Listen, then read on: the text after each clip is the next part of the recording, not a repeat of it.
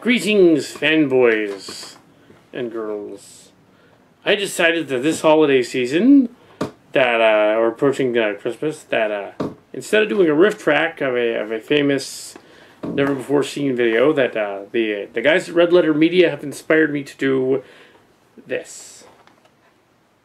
The Star Wars Holiday Special. Oh my god. This thing came out in November of '78 on TV. It only aired on TV. And it is probably the single strangest video, holiday video, of the holiday video craze at the time ever. It is baffling. Now, on the back of this box, it's clearly a bootleg because the original's TV recording. It goes on about the galaxy far away and Chewbacca and Kazak. And it mentions what's going on, but since it's somebody's bootleg, it doesn't matter. Star Wars Holiday Special. And I know RedLetterMedia didn't do a part 2 of their video yet. But since their video was a lot like my Kal Kat show, and Mark Scards and I have rambled on and not gone off topic, I'm actually not going to go off topic just to be even more meta and tell you about the Star Wars Holiday Special. Apparently, this thing is, it's just nonsense. Hey, well, the whole, the Star Wars saga, it had just started. So basically, this is a little bit after that. By about a year. The first movie had come out in '77. And I didn't see the first movie in the theaters, but I had seen it by '78. And I was 7 when the movie came out, and the special. This is not something I recorded. I got this at a convention. And, and this was really bad. It's got Harrison Ford, Mark Hamill, and Carrie Fisher in it. And oddly enough, Art Carney and B. Arthur. Yeah. And it has a little video about, a little video by Jefferson's Starship in it, which is really bizarre. And it's got R2-D2 and 3CPO, Anthony Daniels and the like. And, Kenny Baker. I met Kenny Baker. Not the same convention, but another one. Yeah. It's a funny story, because when I met him, he was coming out of the loo, and I was going into the loo. There he was. It was Kenny Baker. But yeah, so I saw him later at the convention.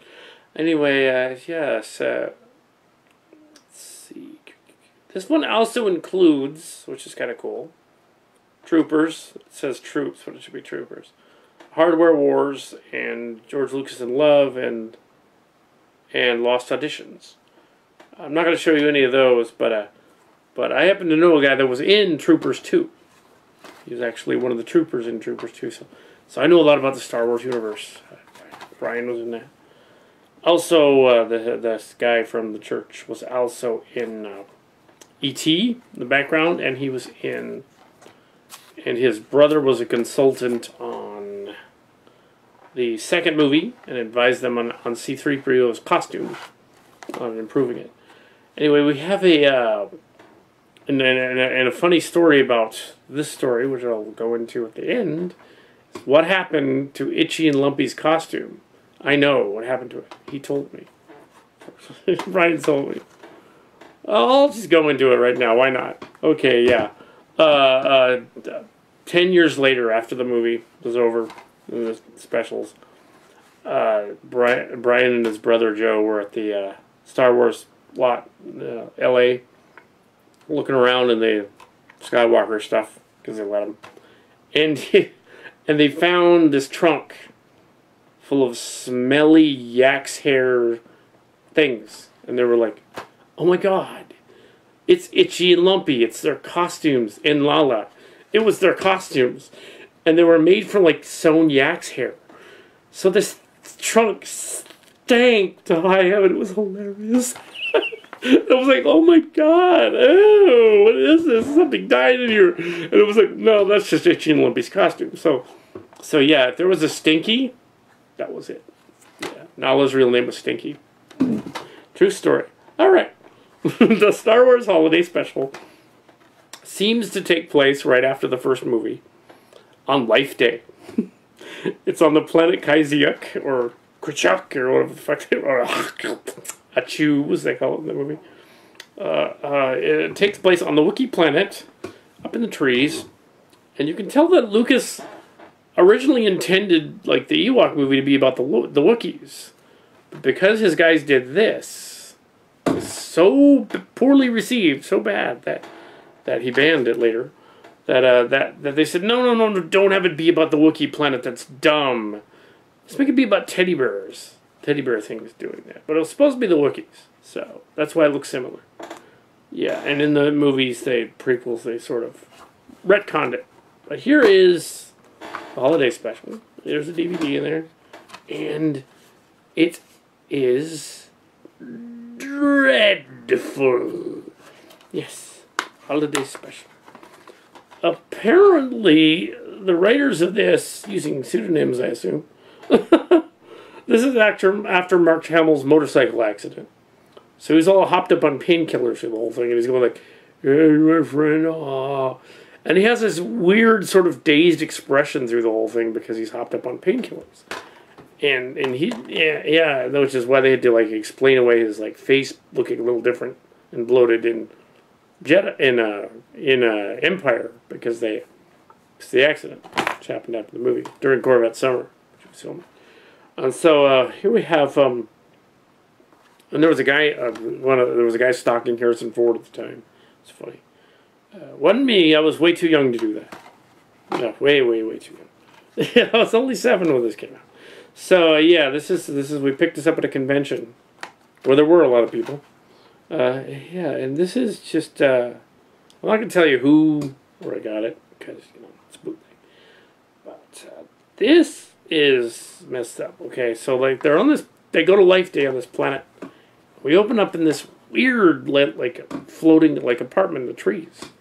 And here are the Wookiees, Itchy, Lumpy, and Lana. And they don't have any subtitles. They just, of course, in this version, I think, in this version, the fans edited, like titles in, tried to do that. But, yeah. So, yeah. But, yeah, they added that in, and the Wookiees are having Life Day, and they're like, which is sort of like Christmas, which is kind of silly. And they used footage that they didn't use in the first Star Wars movie, which is why half of it doesn't make sense, and why the Millennium Falcon is basically half of the set that they used. They didn't use the whole set, they just used parts of it. And Harrison Ford, throughout the whole movie, he looks either bored or angry. Kind of how he looks like in some of his older movies. And this one, he's like, what are we doing here? And Luke acts like he's either stoned or flirty, which is strange. And Leia, oh my God. Carrie Fisher. Poor Carrie Fisher. Everybody on the set of this story was stoned and coked out of their minds, either on painkillers or high. So when Carrie Fisher does the Star Wars song with lyrics, it's hilarious. She can't enunciate them because one of her eyes is going one way and one the other. They're all dilated. She's like, I say Star Wars. And she's frying on something. It's like, wow, Carrie. God. It's hilarious. And Star Wars Holiday Special. Just gotta keep sticking it up on the screen. So yeah. And she's high as a kite. Only Jefferson Starship shows up at one point. And Diana Carroll shows up at one point. Well, that's a funny scene. I can get to that one. Yeah, the Wookiees, the mother Wookiee, Lana, is a housewife. Or George Lucas's version of a housewife. And she's cooking for her family, whatever. And there's a grandpa Wookiee, who's Chewbacca's grandfather, I guess, not his father, grandfather, and also Chewbacca's son, Lumpy, and Lumpy and Itchy, and Itchy's I think the son, and the grandpa guy, they couldn't finish the whole costume in time. They gave him sort of like a partial chin, and it keeps falling off. He puts on these virtual reality glasses and he starts watching this weird program that's on this holographic thing that this peddler sells to him. And Art Carney. And, or is he the other guy? It's kind of hard to tell. B. Arthur's in it, too. In the cantina. For some reason, the cantina's there. They're on Tatooine for some reason at some point. It flips back and forth to the cantina. The bad guys are looking for the rebels on the Wookiee planet and the cantina. And, which is on Tatooine, but apparently the director doesn't care. But it's a different planet. But, yeah, so... it's just bad. Horrible. This movie is the room of Star Wars. This movie is the one that Lucas hid. Lucas should really... Disney people should really release the official print. Some of the other Star Wars people I know of. Some people used to work for Lucasfilm. Don't work anymore, but they did. So Scott, one of the guys, knows that there is a print of this movie that they could put on Blu-ray, and fans would buy it just to see how truly bizarre this movie is. I would buy it on Blu-ray, and lots of other people would buy it just for the sheer bizarre nature of having it on Blu-ray, and with a commentary from the director. That would be awesome. Totally buy that. And then it wouldn't need to be bootlegged anymore. Because, Lucas, you've got a copy of it. You've got like 2 or 3 of them. You didn't really destroy it. You probably thought this was the greatest thing ever, George. And because this is right up there with the prequels. Yeah. And so the old guy, I am rambling. The old guy, the old Wookiee, is watching Dinah Carroll. He's a Wookiee. He's a furry sort of Sasquatch dog guy. He's getting off on it. It's the most bizarre thing. He's got these virtual reality glasses, 70s technology, watching a computer screen going, well, his kid is building a device upstairs to like fuck with it and mess with the voices of everybody and fool the Star Wars, the stormtroopers later. The grandfather's down there watching, in the living room, watching, or somewhere in the house. It's hard to tell. He's watching Wookiee porn. So, yeah. Well, it's softcore because it was on TV. But this girl singing about, like, oh, that he loves him, she loves him.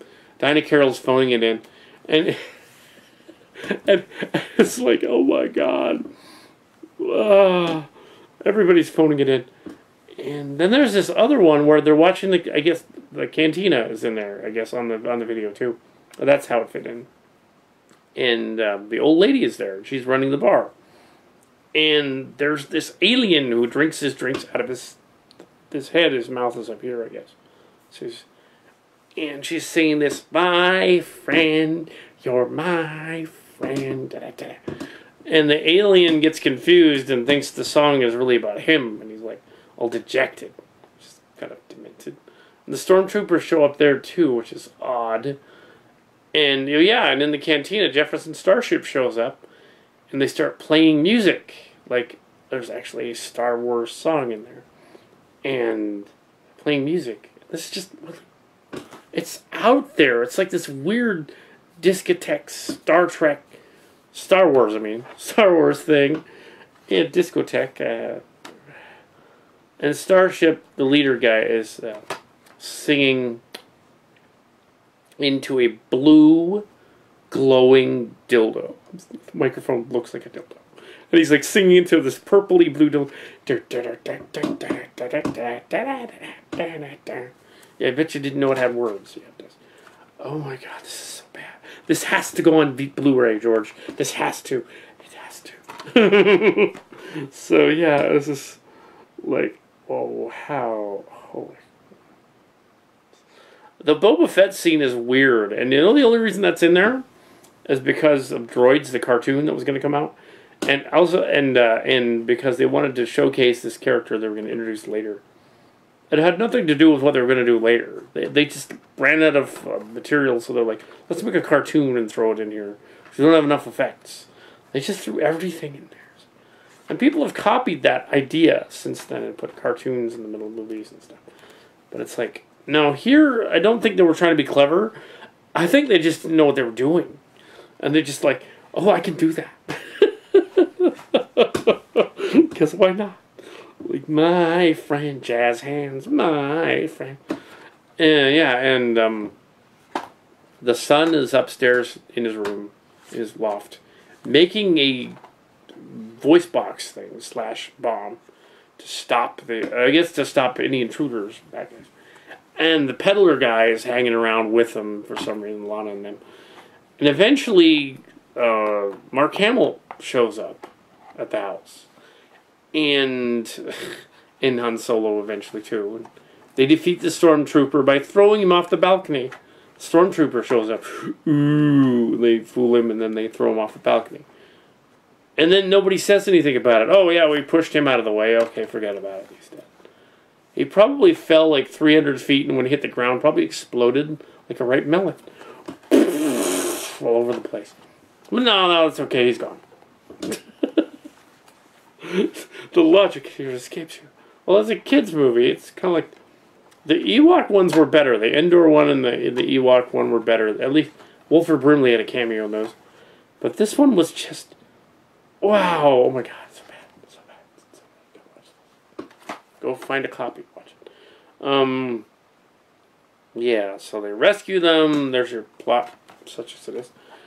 But what's funny is like Mark Hamill is actually kind of getting off as well on Lana, the Wookiee lady. He's like helping her in the kitchen and stuff, and he's all like, oh yes, oh Chewie's wife or whatever. I like you, and he's acting really flirty with her. It's hilarious. It's like, that's just kind of disturbing. I guess he's into Wookiees. Interesting. So is Han Solo though. Man, he knows Chewie's junk. RedLetterMedia, they don't know whether he knows his junk. But yeah, Star Wars holiday special. But yeah, and they go on to Life Day, in which they all float up into this ball thing at the end. And when they go on to Life Day and they're all meeting in the woods, and it's very similar to the scene in the Return of the Jedi with the Ewoks doing that. Dun, dun, dun, dun, dun, dun, dun. That's, he just borrowed it from that. Maybe the Wookiees and the Ewoks are related. I don't know. There's canon. Maybe somebody did a fan film where they combined them. Some of the books did that. Some of these but yeah, New Empire and all that. Yeah, Star Wars. Now the new one has that new lightsaber with a hilt on it. Yeah, this one doesn't have a hilt on it. This one has a purple dildo microphone. It also has jazz hands. Could be worse. Could be a minstrel Jar Jar Binks. Oh no. So yeah, Star Wars Holiday Special. And Carrie Fisher is singing the Life Day song, which is the Star Wars song with words. Now the Star Trek song had words too. It was called the Star Woman, which was really bad. It's a good thing those lyrics don't exist anymore. Remember me. This one is Star Wars, Life Day, Star Wars. It's like, oh my God. And Carrie Fisher is singing this song, well, dialing it in, while probably not aware she was in the movie. Because I don't know if she dried up since then, but hopefully. In the new movie. Or she'll be coked out. That one. But yeah, she probably did. But, yeah, man, she's like... Oh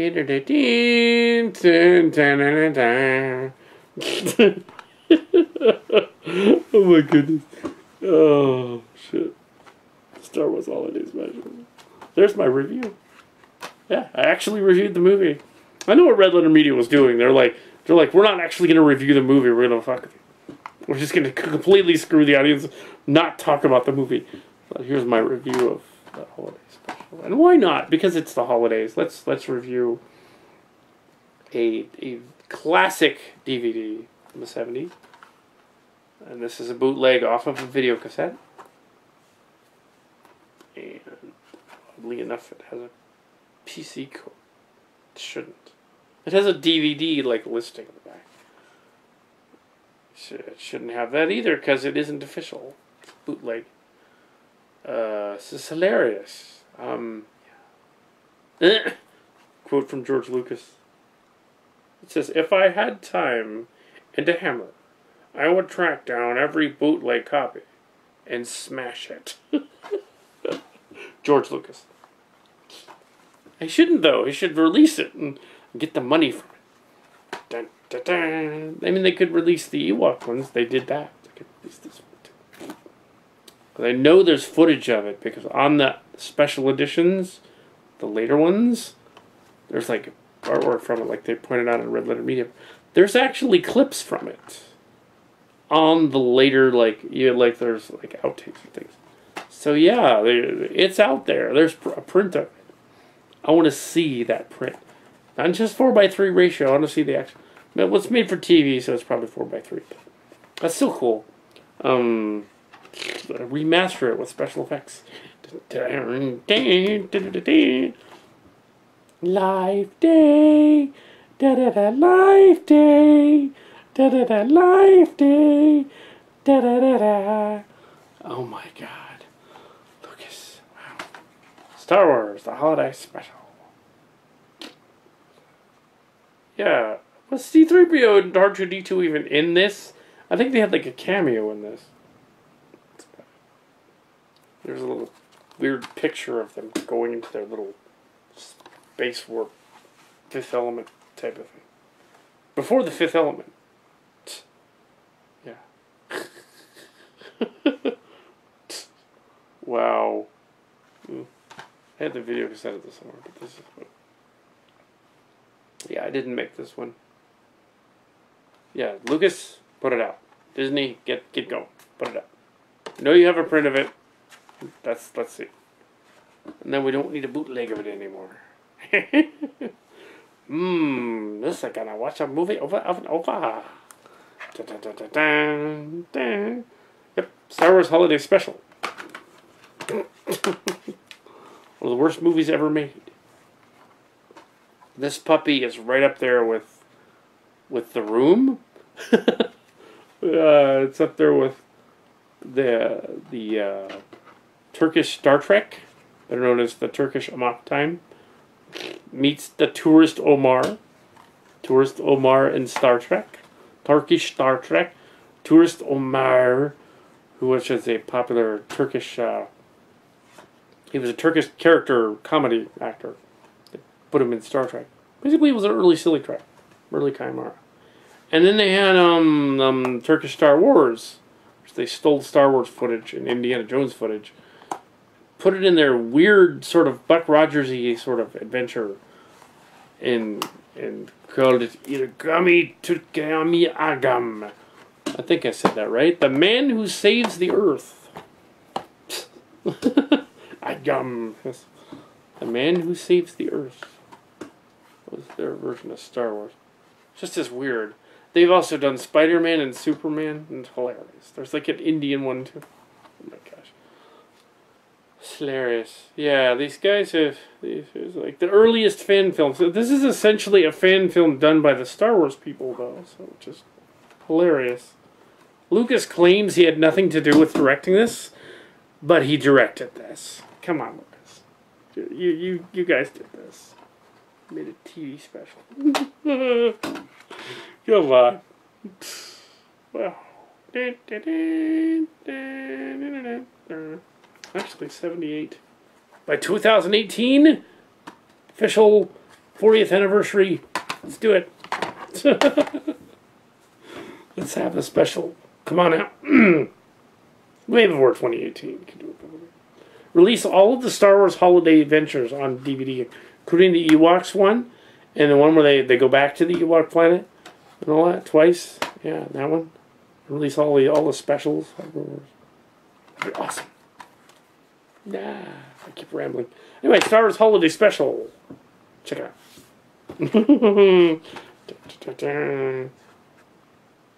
Yeah.